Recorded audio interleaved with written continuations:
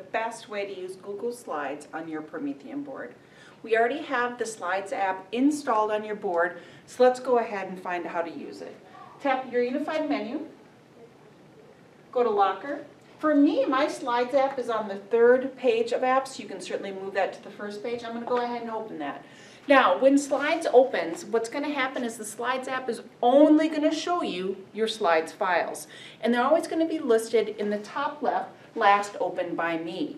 You can change that by clicking on the drop-down menu. You can choose by name. But again, Slides itself is only going to show you your Google Slides in your whole Google Drive. So I'm going to go ahead and open up this file here called Health Insurance. So I'm going to go ahead and click and open it, and it looks like, wow, that's a really great big Google Slides. I'm ready to present, but we're not there yet. So any links or videos that you want to work on your Google Slides, you actually have to get in present mode. And it doesn't open by default in present mode. You need to get there. This is how you do it.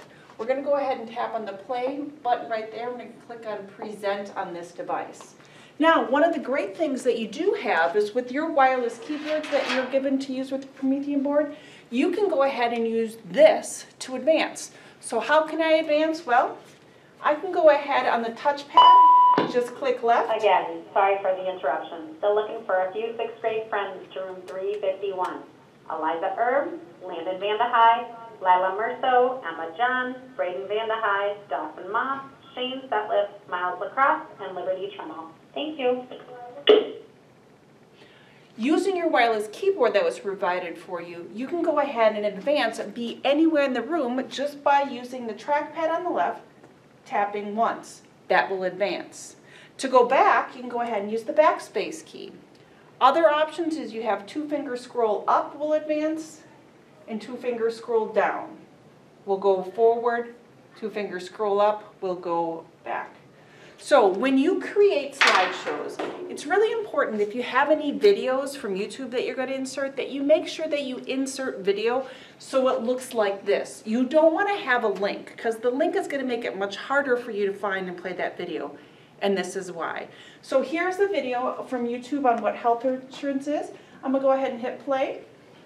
Now notice, my slideshow stays up. Comprehensive health insurance isn't as old as you think. Keyboard right here, I can go ahead using my function keys. Really, those were just types I can go ahead and pause in case you got this. injured while traveling on a train or a steamboat. This wasn't nothing, since trains and steamboats exploded pretty regularly in those days. But it didn't do much to help with what we would all consider routine health care. Well into the 20th century. You can also control your volume.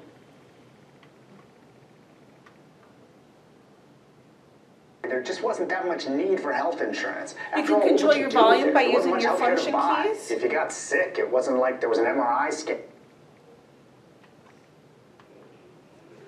So if you don't have it in full screen, it leaves. But I can advance, go to my next slide. And here's another video.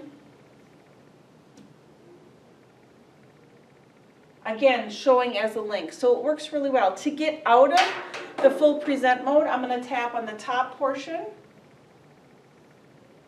And then I'm going to get this back arrow. And then I'm going to get into the edit version of my Google Slides. How do I know it's edit version? Because I would have to scroll up and down this way to go ahead and get to my next slide instead of it being full screen. This is an example of a slideshow that I did using Pear Deck. So it comes up just a little bit differently because it has the Pear Deck options on there. So you want to make sure that any type of slideshow you have, if I go here to recent apps, you're going to notice that I have 2 slides open. This is the actual slideshow, and then right here takes me back to all of my slides. So here's an example of a slideshow that I have been shared with me, and it has links. So right here it says agenda, and then I scroll here, and I'm going to find different links that are going to come up on here. But you want to make sure when you are in present mode, that's the only way you're going to get any of these links to work. So I know on this first slide here, there's a link to the agenda, so I can go ahead and tap that. I'm going to click on Open with Chrome, and I'm going to say always, because I know this is a Google Doc. It's going to go to Chrome, it'll pop some things open for me, and then it's going to go ahead and go right to my Google Docs app, and then I can go ahead and see that. So if you use slides for morning meetings, or it is your driving force of your lesson, making sure that you have your links in there, you can go ahead and go from there. One great thing is if you use Google Classroom, if you share that in Classroom, you can get it all within there. So again, here's my Google Doc. You can, within Google Docs, also follow any of these links. So if I wanted to go ahead and click on this link here, I'd have to double click and follow link. It gives me right that agenda. So again, your links in slides needs to be in present mode. In Google Docs, it'll go ahead and open up right within there. To get back to that slideshow, because I've moved off of a little bit, I need to make sure I go to my unified menu. And then I go to recent apps, and you're going to see that I have a lot of things open here.